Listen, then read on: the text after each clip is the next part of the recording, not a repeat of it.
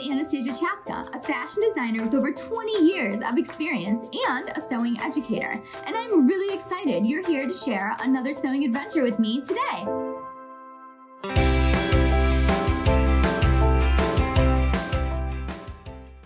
Welcome to Sew Anastasia, and today we are going to do another sweater alteration. We are going to take a crew neck sweater and make it into a V-neck. You might think cutting into a sweater and altering the neckline is really daunting because everything could go wrong and you could destroy your sweater. But don't worry, this is actually a lot easier than you think, and I'm going to do all of it on a regular sewing machine. So you don't need a serger for this technique, but if you have a serger, you can of course use it to finish your sweater edges. If you're not already a subscriber to Sew Anastasia, make sure you subscribe and hit that notification bell so you know when all the new videos come out. I put videos out twice a week, every week, so make sure you stay tuned and hit that notification bell.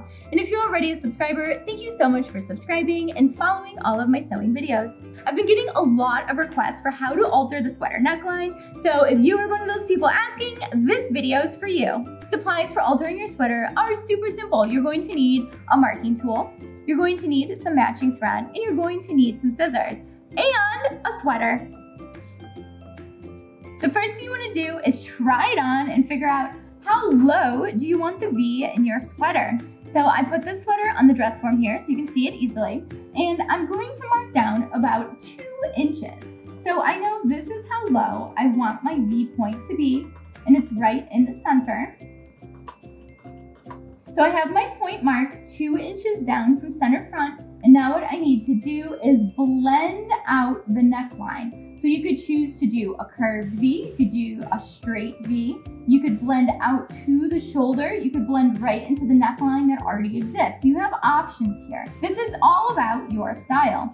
I'm going to be blending from center front to the existing neckline that's here. The next step is going to be seam ripping the rib knit around the neckline. So I'm going to be seam ripping from center front all the way up to the shoulder here. I don't need to go all the way around because I'm not changing the back of my neckline. If you are changing the back of your neckline, then you need to rip the entire piece of rib knit off. So flip it so you can see the inside. Find the stitch, which can be a little tricky except that the thread matches, and start ripping.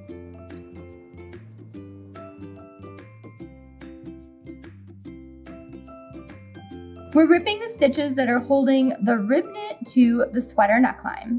And be really careful that you're not pulling this too much because you don't want your sweater to start fraying and falling apart. So once you get it started, it starts to come apart real easy. Again, just be really careful you're not pulling the neckline of your sweater because it is going to have raw, open knit stitches, which can unravel very easy.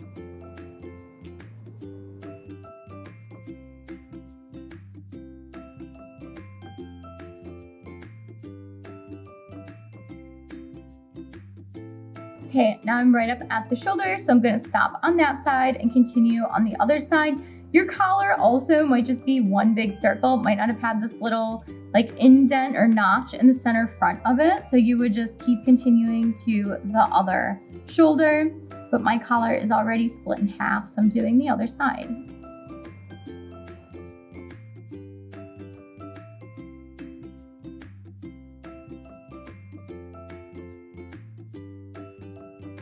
Okay, now we've made it up to the other shoulder, so we are all done seam ripping the neckline for right now. So our collar has been seam ripped in the front, so you'll notice now it's free. So now we're ready to restyle the front of our sweater. So my sweater already had a little notch cut out of the rib knit on the collar, right? And you need that notch because we're gonna end up sewing it together to create a V. So if you don't have a little notch already taken out of your rib knit collar, you need to create one. So a lot of collars are just round like the crew neck. So what you would do, cut down center front and cut that little notch out so that way we can sew it together to create the V.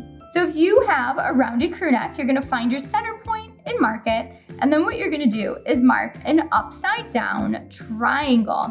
And you're going to snip that out of the rib nip. And then what we're gonna do is sew it together and it creates a V. Now that you've cut your notch, let's see where we're at.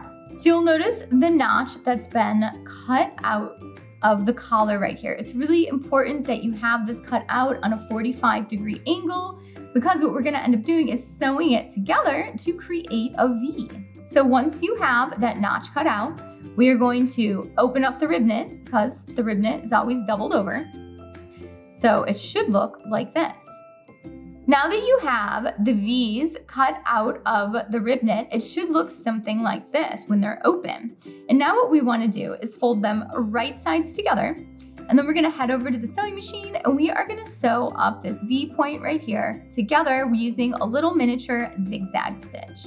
So let's go sew it up. I have my sewing machine set up to a zigzag and I'm starting at the back edge, and we're going to make sure that we back stitch and then continue.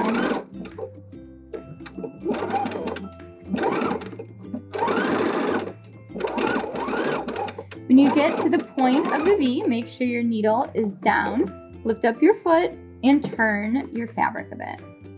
So that way you can come down the other leg of the notch.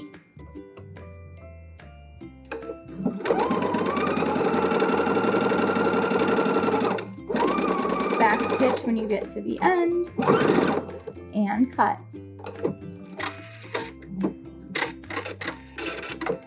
Okay, so let's take a look at what we just did. So I set my sewing machine to a zigzag and I sewed about 1/4 of an inch away from the edge with a really small zigzag. So I didn't need a really wide zigzag because I want to keep my seam allowance really small. So I just used a narrow zigzag and went down to the V, put my needle down, turned, and went up the V. And now when we open it up, it looks like this. And then when we flatten it out, magic, you get a nice V for your V-neck sweater. We have the V and our rib knit all set. So now we're ready to sew it back to the sweater.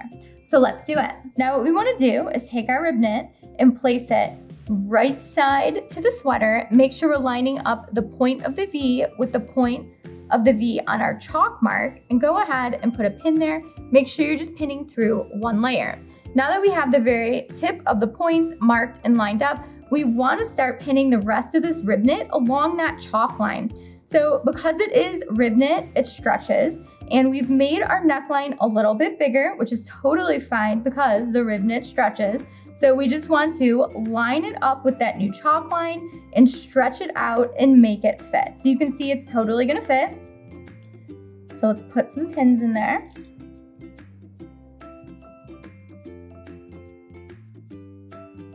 You really want to make sure that you're blending right back into the seam that's already there if you did not alter your back neckline. If you altered your back neckline, just go ahead and re-stretch the rib knit around your entire neckline.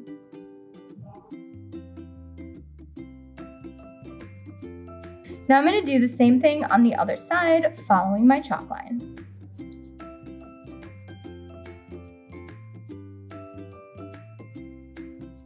And now I'm done pinning. So I know this looks kind of funky, but you can see the V shape of the extra neckline that we're going to be cutting off. So we're going to sew this up first and then cut off the extra just so that the knit of the sweater doesn't come undone on us. And again, I'm going to be using a zigzag stitch when I stitch this down. You might be wondering, why can't I just cut the shape of the V right now? Well, when you cut the shape of the V, you're basically risking the sweater coming undone, and when something's cut on an angle, it stretches more. So you also risk the neckline stretching out and getting all wobbly and funky. So it's a really good idea to place your right sides together, stitch it down, and then cut off the extra. Plus, if you were a little uneven on your measuring, you can always flip it and check it out and make sure it looks good and then cut it off.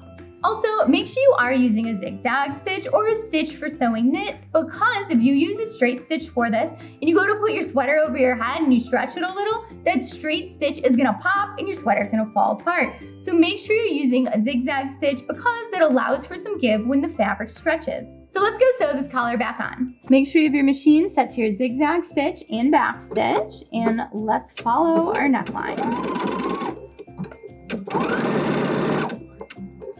Make sure you take your pins out before you get to them. And if you need to stretch out your fabric a little, you totally can.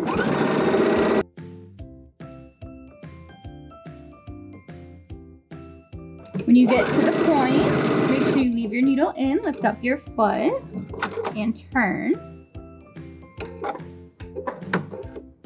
And then continue up the other side of the sweater.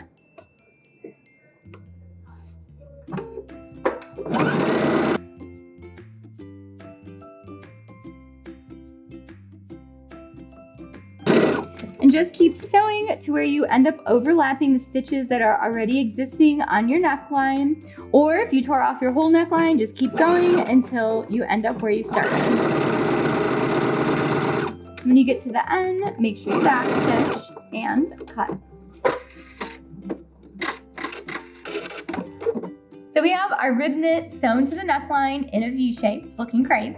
And now what we need to do is cut off the extra fabric. And you might be wondering, isn't it all gonna unfray and unravel? Well, we used a zigzag stitch when we sewed it together, which is going to secure all the little knit pieces together. So we don't need to worry about it unraveling. If you wanted, you could cut it and go back over it and serge it or zigzag it again, but you don't have to. So you can see this extra chunk of fabric we have here at the neck that we need to get rid of. So this whole piece right here we need to get rid of. And the easiest thing to do is going to be cutting it down center front first and then cutting off the extra little flaps of knit fabric.